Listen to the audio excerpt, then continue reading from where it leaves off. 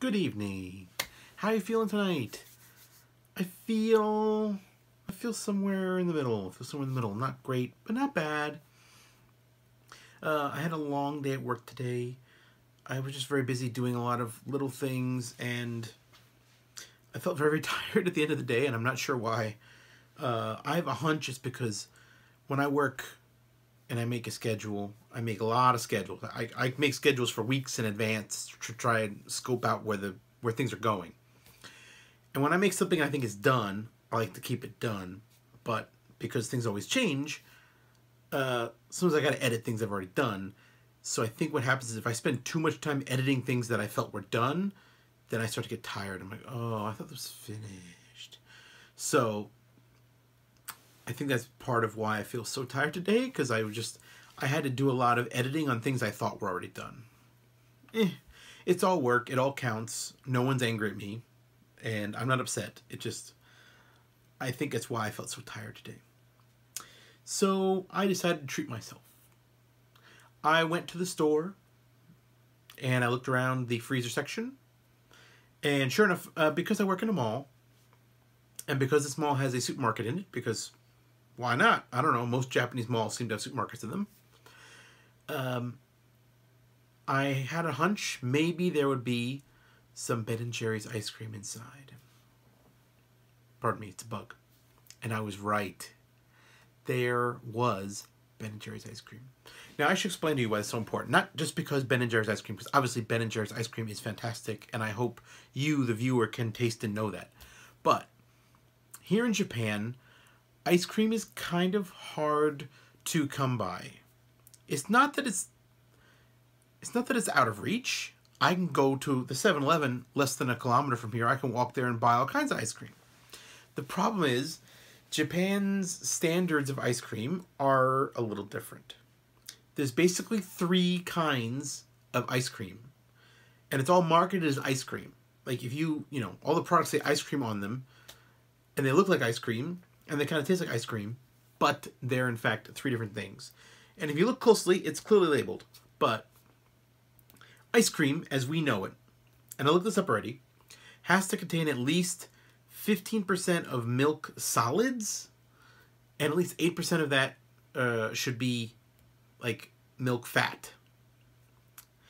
Ice milk, which is a term we have in the US, surely, ice milk is closer to, I think, 10% milk solids and like 8%. No, 5% milk fat.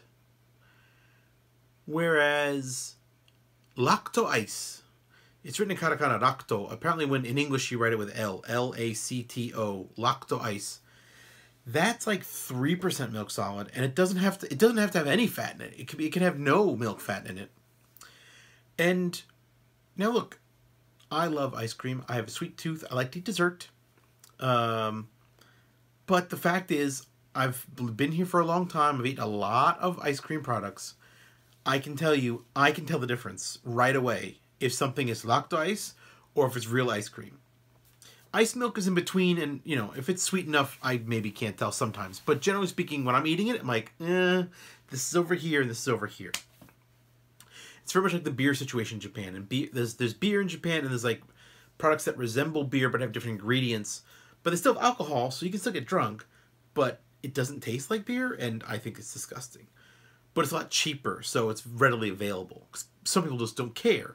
And I think that's the problem here with the ice cream. A lot of people in Japan just don't care. They just see it's ice cream, and it's got sweetness in it, that's fine.